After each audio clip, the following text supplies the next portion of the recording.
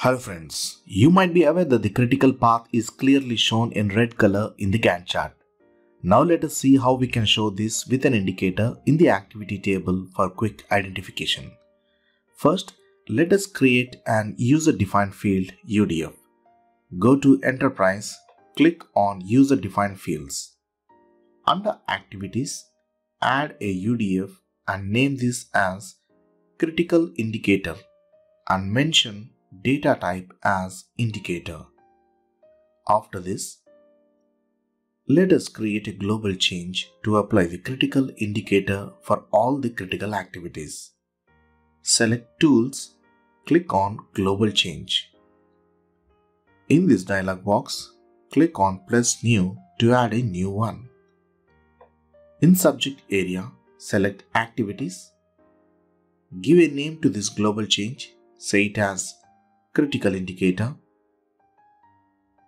Set the rule as when critical equals yes, then critical indicator equals to red, else critical indicator equals to green.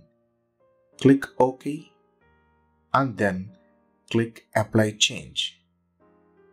You will be shown with all changes as a preview. Click on Commit Changes to accept these changes. Now let us add a new column UDF Critical Indicator here in Activities table. Now the column will look like this with red and green colors based on the criticality of activities. So using this feature, you can define your own critical path with criteria on the total float, so that you can clearly see critical activities with this UDF indicator. Got it? I hope you enjoyed this tutorial. If yes, please give me a like, share and comment. For further more interesting videos, please do subscribe dptutorials. Thank you friends, thanks for watching.